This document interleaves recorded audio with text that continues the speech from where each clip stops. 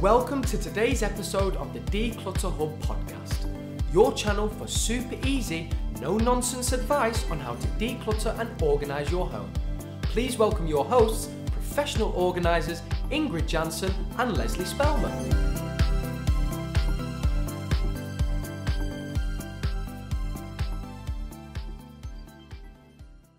Hello and welcome listeners to episode 127 of the Declutter Hub podcast. I'm Ingrid. And I'm Leslie. If you have clutter and want to sort it out, this is the show for you. Now, in today's episode, Leslie and I are talking about a garage sale or a car boot sale, if that's a good idea or not. So, Leslie, why are we talking about a garage sale or a car boot sale? Let's just say garage sale to make it easier for everybody. At the beginning of March, it's like freezing cold here, it's raining. Why are we talking about garage sales when it's like winter? Because, Ingrid, a car boot sale or a garage sale is something that people tend to plan for. And when people are decluttering, they keep things in their garage, in their loft, in their attic, ready for that sometimes very elusive car boot sale. And so it's something that even though we can't do a car boot sale, there's an argument out there that says we can't do a car boot sale or a garage sale at all this year because we're still in the middle of a pandemic. So depending on where you are in the world will determine whether or not that's a possibility. But really today is about whether or not storing things up for a car boot sale is a good idea when you're decluttering. So let's just first then talk about a garage sale and a car boot sale, because the terminology, as per usual, will probably confuse some people here. So as far as we know, garage sales are very common in the US, I think. When you hear people talk about a garage sale, it's a lot of times in the US or when it's warmer weather, I'm not sure.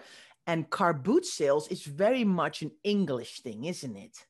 Yeah, we did a little bit of research, but of course our experience is kind of limited, isn't it, to Europe, US and UK. So we haven't got an experience between us, unfortunately. We aim to change that, of course, of New Zealand, Australia or Canada, which is where most of our listeners are coming from. And so we know that a car boot sale is a thing in the UK. We know that garage sale is in the US. So we assume that garage sales happen in Canada as well. And we think that car boot sales, and just in case you don't know what a car boot is, you're like, car boot, what's a car boot? If you're American, we're talking about a trunk. So basically in the UK, we sell things out of the back of our cars because that's the way we roll here. Slightly different than you guys. And so if you're thinking, what's a car boot? It is the trunk of your car. So what we do is we go to a destination, not our house, it's a field or a marketplace or something like that. We take our car, we unload it onto a table, and we sell things from a little table, don't we? So it's a little bit different. And the type of items that you would typically sell in a car boot sale and a garage sale are very different because of the size of things. I know, Leslie, it started to sound a little bit dodgy. We sell stuff from the trunk of our car. So I think it's a good idea that we explain it. This is actually something that happens a lot, especially around summertime, when there's actually really a field and there's lots of people who kind of descend on that field, all with their cars. They put their tables out and all the stuff comes from the car booth. And it's a completely different experience. I never even thought about it that way, but I think you're right, of course. A car boot sale is probably more about toys and clothes and smaller items because it has to actually fit in your car. While a garage sale, you can probably just even sell like garden equipment or furniture, or because of course you don't have to put it in your car. It's interesting. Yeah, so I'm happy to say that I have done both. I have done a garage sale. So as a lot of you know, I lived in the States back in 2001 to 2003 in New Jersey, which I absolutely loved. And we moved over there just for a couple of years. And so when we left, we did a garage sale to sell the stuff that we didn't want to bring back to the UK. So I did our experience of a garage sale in the US and what that looks like. I've also done probably 2 or 3 car boot sales here back in the late 90s, maybe early noughties. I'm trying to think, but it's been a long time. And I'm going to try to hold back my feelings about car boot sales because I need to put it out there. I'm not a big fan. And I think that might come across in what we talk about today. Interesting. We'll talk about why we're not a fan, because I think that's why we're doing this podcast, isn't it? We want to kind of talk through all of these things. And I've done a couple of car boot sales as well. Back in, it must have been like 2010, 2011, when the kids were still very small. And there was one actually like in the school grounds with the school, which is across the road from where I live. So it's like, this is the perfect opportunity to try this out. And I did another one on like a Sunday morning at 6 o'clock when you drive up and it's still dark. And I was like, what am I doing here at this time of night? I should be in bed on a Sunday morning. But there are people who love a garage sale or a car boot sale, right? They absolutely love them. Yeah. And so you've got those people who love the thrill of the sale, you know, so people who sell things from their house and car boot religiously every week. Do you know what I mean? So people who do that every Sunday, they go and they sell more stuff. They probably buy stuff at a car boot sale and sell it on as well. So they're more traders than anything else. And so you've got those people that love the thrill of the sale. And you've also got those people who love the thrill of the purchase. And so a car boot sale or a garage sale is perfect territory for somebody who likes to acquire. And we call that acquisition, not surprisingly, because it's acquire and that's acquisition. And some people, as we know, and a lot of people who will be listening, have over acquired in the past, shopped a little bit too much, and it becomes a little bit compulsive. So sometimes a car boot or a garage sale can be a dangerous place to be if you fall into that category.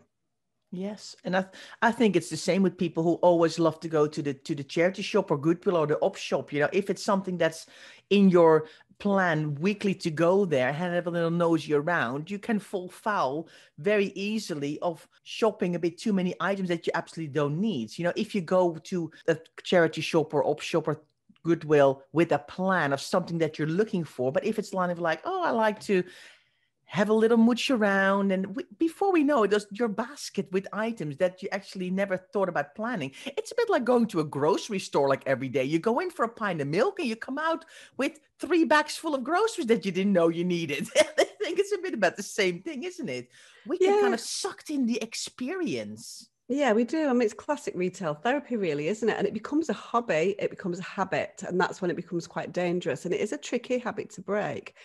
So there's one part of it, which is don't go to a car boot sale if you're that kind of person who loves the thrill of a purchase and loves a bargain, because it's a dangerous place to be, particularly if you're on a decluttering journey, because it's not intentional shopping. But what we're actually going to focus our attention on today is doing a car boot sale, doing a garage sale yourself to sell your stuff rather than to buy stuff. Yeah. And what we see, Leslie, with our clients over the years, with our members, they're like, oh, a garage sale sounds like a really good plan. I'm decluttering. I'm going to put the stuff in my garage. I'm not going to get it out of my house, but I'm just going to move it from one place in my house to the other place in my house, which is the garage. So at one point, I can do a garage sale. And then it sits there and sits there and sits there, doesn't it? Yeah, so there's lots of problems associated with a garage sale. Let's just say, first of all, there are some people who do garage sales and car boot sales who are very successful at that. And so if that's you, you go for it. But it's about what we're talking about here today is realism. So you have to be realistic about whether or not you are likely to follow through with your ideas. And you really need to think about the why. Why am I doing this? And is this going to be detrimental to my decluttering journey? We're here focused on decluttering first and foremost. And one of the big problems that we see, whether it's car boot sales or garage sales, is that people become focused on the money that they're going to get from the stuff they are getting rid of. And that is, it's hard really for us to say this because we don't want to be, oh, we'll just forget about the money. That's not what we're saying, because money is so important and some people are on a very tight budget. And so therefore recouping money from things that you have misbought in the past or you no longer have a use for is important, but you have to balance that out. And our advice is always the decluttering needs to come at the top of your list of priorities, higher than the recouping money from the things you sell. So therefore, we are not big fans of car boot sales or any kind of selling, eBay selling, whatever that is, unless it's absolutely essential, because it can have a very detrimental effect on your mood and your feeling about how successful you've been in the decluttering process. One of the other things that I wanted to talk about, when I first became a professional organizer, I used to offer eBay selling as a kind of add-on to my business. I didn't do it for very long. I did it for about 9 months because I very quickly realized that exactly what I've said, it has a very detrimental effect to the way that people perceive the success of their decluttering project. And the reason for that is we inflate the value of our things, basically. So we always think that our things are worth more than they actually are in monetary value. And so what happens then is you store all these things. If you're lucky enough, you sell it on eBay, you outsource it to an eBay seller, you try and sell it at a car boot sale, you want to sell it at a garage sale, and you get pennies for it. And then you become disappointed because what you remember is the end point of that process, which is the selling, and not the fantastic feeling that you got when you decluttered it and created space and control and organization back in your home. So what you've got to do here, we talk about realism, is you've got to really think through, what is my priority? If you can afford to let that money go and not worry about it, and there are many people out there who can, particularly people that have got lots of clutter, have spent that money, so typically do have excess money to spend. Really think that through and think, do I really, really need to get this money back? Or can I afford to donate it to charity or to put it on free cycle and give it away for free? Because if you can, that's going to mean that you are going to get this fantastic feeling from decluttering that won't be diminished by not getting much money for it when you sell it. So it's quite a difficult concept to explain, really, but I think it's really critical because a lot of people never think about it because people have a natural path that they go on, which is, I bought this stuff, I feel guilty about how much money I wasted, I know that it needs to go and I need to get the money back. The money was wasted at the time that you purchased it. And that's something that you really have to sort of focus on. The money's gone, you spent it. Can you afford not to get that money back or some of that money back? If you can, then you're going to be all singing, all dancing with your decluttering journey. That's all we're saying. That's why we are not huge fans of selling generally, are we, Ingrid? Yeah, I think it's really true, Leslie. And I think when you're decluttering and you're organizing and you're putting in the right place in your house and you can use your items, you become much more aware of the things that you've misbought over the years. So you don't make those same mistakes over and over and over again. And I think that's really important because if you've got as an end goal, I'm going to sell this when I no longer need it, so you can recoup some money, the item is attached to money, while we are really big advocates of, yes, of course, decluttering, organizing, but also let's look at what comes into your house in the first place. And once you start to control that stream of stuff that comes in by unsubscribing, going shopping a bit less, doing a weekly meal plan, not going to every car boot sale or garage sale that's ever existed in your area, by thinking about buying quality over quantity and all of those things, then you have less stuff to deal with later. While if the selling is the main point of a garage sale and the money that's involved, so you can buy then more stuff that comes in, you stay in that same cycle. While we want to kind of think, can we be more sustainable here? Can we be more mindful of what comes in? Can we be better customers and better consumers? And I think having that part, I did a talk for a group of women, and one of them said at the end to me, you know what, Ingrid, I've got a whole cupboard absolutely packed to the rafters with stuff that I want to sell. And she said, it's been there for 3 years and I still haven't done it because it's overwhelming. It's just too much stuff. And I think that's what happens with stuff that ends up in a garage or in a loft or in a shed to be sold at some point. When it gets too many items, it gets too overwhelming. And I said, if this is something that really is important to you, why don't you find that one handbag or that one pair of shoes that was really expensive and you feel that you have to give it a go, and let all the other tops that were £5, £10, the cheaper items that money is gone, let those go. And she went, she said, I feel so much better that actually it was almost like she needed permission from somebody else to kind of go, it's okay to let that go. You've had your cost per wear out of it, and just try a couple of items. And if you then realize, after a couple of months, I still have not done it, then you can go, you know what, this is just not for me. This is not my thing. A car boot sale with all the best intentions that I've had, or a garage sale, I'm just basically holding my own stuff hostage in my garage. It's building up and building up. There's boxes and boxes full. I'm holding it hostage because I can't let it go because I have to do this elusive car boot sale, this garage sale. And it's all still cluttering up my house. I've just moved the stuff from one place in my house to the other, and it's still there. And I still feel that I have not had that win of releasing it and feeling positive and have giving myself that pat on the back, going, yes, I did this. This feels great. I think you're right, Ingrid. We have been working with clients for a long time, and this is something we see and we have to tackle as organisers and try and convince them or explain what we've just explained to you about the fact that you need to be realistic about what that looks like, what a car boot sale looks like. And we need to sort of almost prize the idea of a car boot sale away from our clients. But I can honestly say, Ingrid, that I've never had anybody come back and say, do you know what, I was so disappointed that you didn't let me do, that sounds wrong, that I'm kind of dictating things, which I'm not. But we're there to advise and to give people strategies for moving forwards ultimately. And so we do advise, and sometimes we're a little bit stronger with our opinions than others. And certainly car boots is something that I feel very passionate about, that holds lots of people back in the decluttering journeys, hugely. You know, if we go into a house that's very full of stuff and guarantee that a car boot sale will be on that person's agenda, and we have to try and convince them that's not the case. But I don't see anybody that's disappointed that they didn't do one. Never. People need that permission and find it very empowering for someone to say, it's okay to just let it go. Don't worry about it. So what we're kind of saying to you guys today is really think that through. We're going to talk a little bit in a minute about realism and what the reality of doing a car boot sale looks like, because we've not even talked about that, the workload involved in that.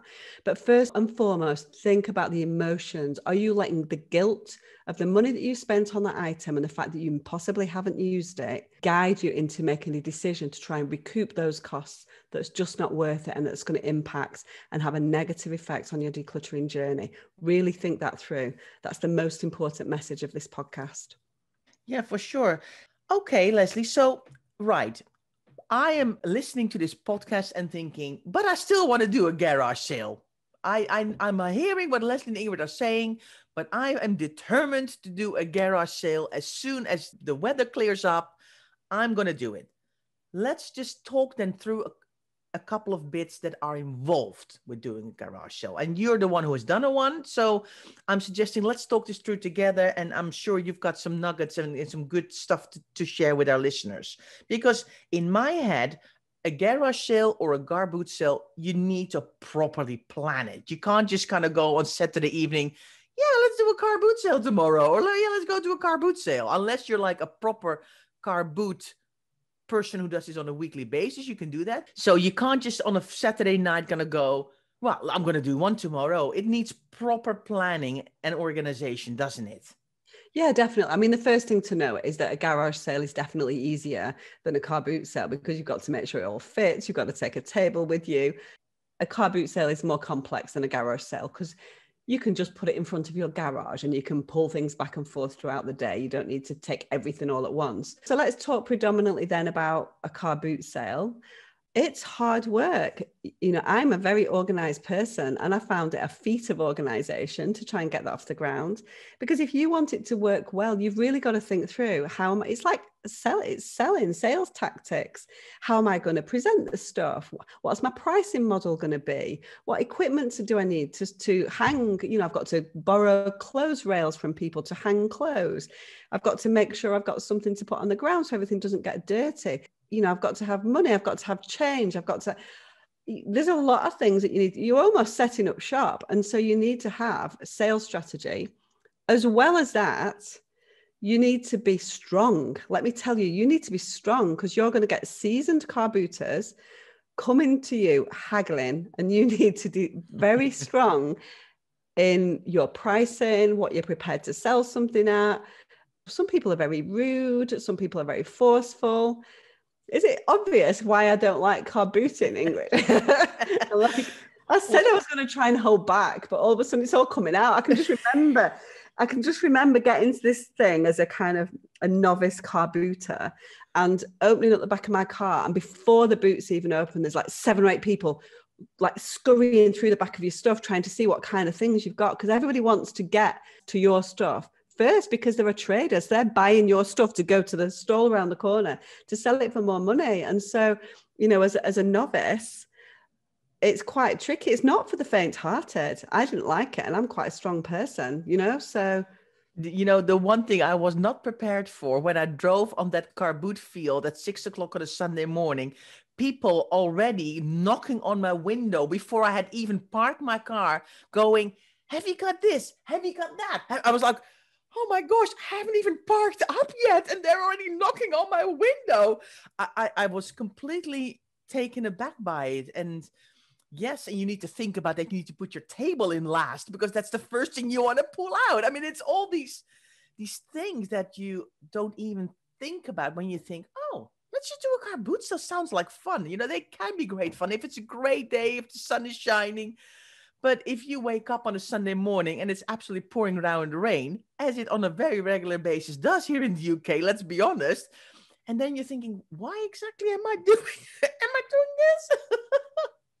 Yeah, it's interesting, isn't it? It's an interesting proposition to do a car boot sale. And if you really want to do it well, you need to do things like price things up in advance, really think about what your sales strategy is. If you have other people working with you, make sure that they know what your sales strategy is as well, in terms of when are we going to start reducing items, all that kind of stuff. So it's complicated. It's hard organizationally, and is it worth it? Now, the flip side to that, as Ingrid says, there are some people who love it, love the community. There is, of course, there's fantastic community spirit in there. We're being very negative about it just because of our own experience. Lots of people have very positive experience and make money week after week after week doing car boot sales or garage sales, and love that feeling that it brings. But if you're a novice, really think it through, because it's not as simple as you might think. And I think the difference between then a car boot sale and a garage sale is that a car boot normally is organized by somebody else. Somebody else has sorted out the field and all the refreshment stands and possibly toilets, and they're there and they've got it all cordoned off, and you just pay a fee to park your car somewhere. So they've done kind of the marketing. And there's not far from here, there's a massive field that's famous for its car boot sales, and where a lot of people know from miles and miles around that that's where the car boot sales take place. But of course, if you're doing a garage sale in your own house, you can't just kind of think, oh, next weekend or tomorrow, I'm going to do a garage sale and expect people to show up. You probably have to do some sort of advertising online, or maybe put out some flyers to your neighbor's door, or you need to do stuff before you've even then pulled out stuff from your garage. Yes, you do. I mean, the garage sale I found much easier, I must admit. I think in the States, the garages are bigger, the drive, everything's a little bit bigger. Do you know what I mean? There's a bit more space, really. And it is nicer if you're in your own house, or most of your family will be around, you can bob in for a cup of tea. So I think it's just a kind of calmer environment. And of course, people in the States, and my experiences, they drive around on a Saturday or Sunday morning looking for car boot sales. And so, people will know that there will be some happening in the neighborhood, and will go searching for them. And I think, to be fair, it's nearly 20 years ago since I did those car boot sales. So I'm sure, garage sales, sorry. So I'm sure that it's changed, but they used to just put things up on lampposts and what have you. So do you think we've convinced people, Ingrid? I hope that we've made people think about it. Yes. And I think that's the main message, I think. And I mean, things have changed during lockdown, Leslie. Things have absolutely changed. I mean, in the last year, the rise of Olio, free cycle, free goal, because we haven't been able to do really car boot sales and garage sales. It's really here, I think, a lot more people are interested in just, putting things on an app.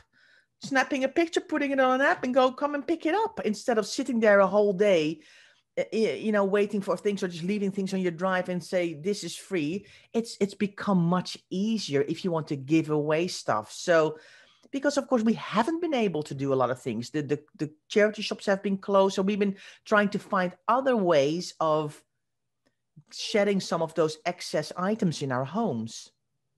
Yes, definitely. It was big before. And I think with the rise of sustainability and passing things on, I think those sites, whatever that looks like, Facebook Marketplace is quite easy to sell on. Do you know what I mean? So we're not saying don't try and sell your stuff, but we're saying don't do something that's overcomplicated, that's going to detract from your decluttering journey. If you've got huge volumes of stuff in your house that needs to go, then you're going to have huge volumes of stuff that needs to be sold.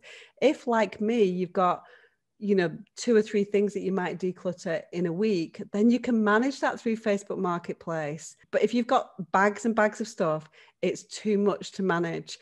And so really focusing on your decluttering first and foremost, and put the garage sale or the car boot sale or any other kind of selling as a secondary part of your journey. Now, listeners, before we go, we wanted to tell you about a masterclass that we're going to do. Oh, I'm a bit excited about this, Leslie. It's getting close now. On Tuesday, the 9th of March. So what is this masterclass all about then? Yes, we are doing a Managing Mementos masterclass. We love our alliteration here at the Declutter Hub, don't we, Ingrid? And so we've got the triple M, whatever you want to call it, we can call it. But yeah, Managing Mementos masterclass coming up on the 9th of March, as you said, 8 p.m. UK time. And we're going to really delve into sentimental items, aren't we? Because we know, don't we, that sentimental items is something that people really struggle to declutter.